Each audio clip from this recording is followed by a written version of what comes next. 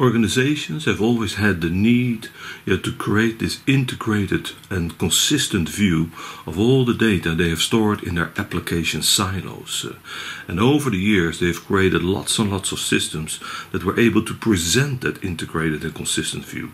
For example, they've created data warehouses, they've created data lakes, they've created data hubs.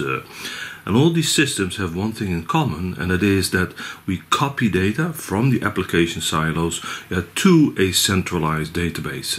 And then that centralized database is then used, of course, to create that integrated view. Now there's a new kid on the block, right? The data fabric. The data fabric also tries to create this integrated view, this consistent view of all the data. But they're not using the approach of copying the data. They're not copying the data from all those silos to one centralized database. What they do is they create this sort of software layer, layer consisting of services that wraps all the existing application silos, and then that service layer presents the integrated and consistent view.